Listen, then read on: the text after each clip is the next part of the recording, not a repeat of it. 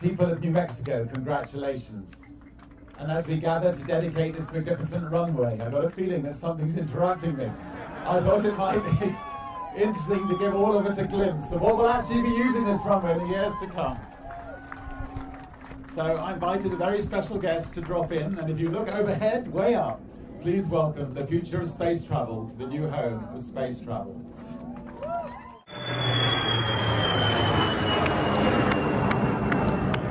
Richard and I shook hands 5 years ago and embarked on this project. There were a lot of unknowns. Quite frankly, a lot of risk for both Virgin and for the state of New Mexico.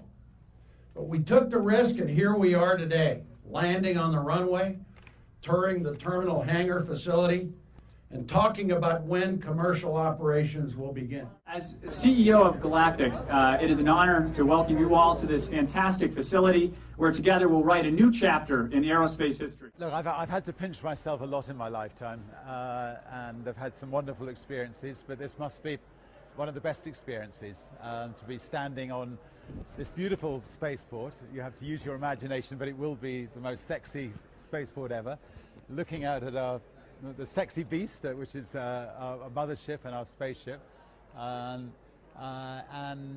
you know, being at the inauguration of this wonderful spaceport.